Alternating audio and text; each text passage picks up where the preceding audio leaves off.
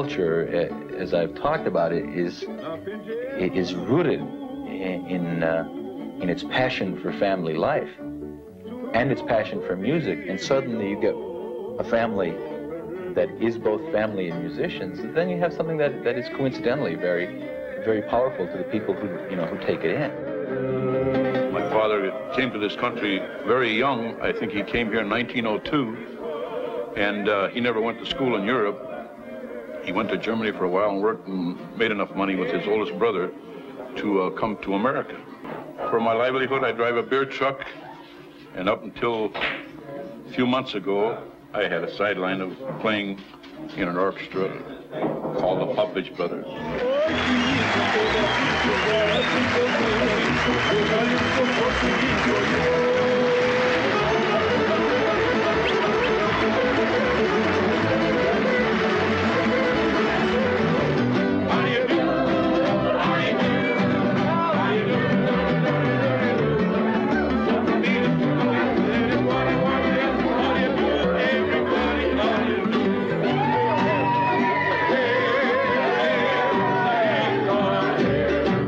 I don't know if it's going to go.